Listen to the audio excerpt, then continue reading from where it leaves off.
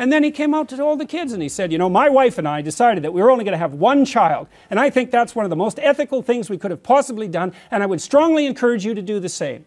I thought, you son of a bitch. You get up in front of these young people. A lot of these kids were children of first-generation immigrants from China. And he showed all these images, you know, of these terrible factories in China, these endless rows of sterile mechanism that were subordinating all the Chinese people to this terrible, you know, capitalist machine. And I thought, you don't understand. Half the audience is looking at those factories and thinking, that's a hell of a lot better than struggling through the mud under Mao, buddy.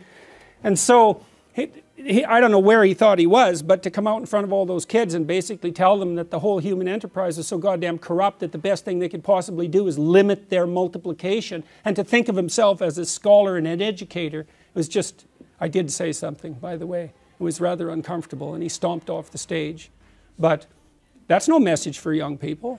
There's no excuse for that. And you think, well, you know, we're going to destroy the planet. We have to do this. We have to demoralize the youth to be ethical. It's like, yeah, really, that's your theory? You're going to demoralize young people to be ethical? That's your theory? It's like, you should go home and think about that for like a year. And I'm passionate about this, you know, because you have no idea how many people that's killing. You have no idea. I see people everywhere, all over the world. They're so demoralized.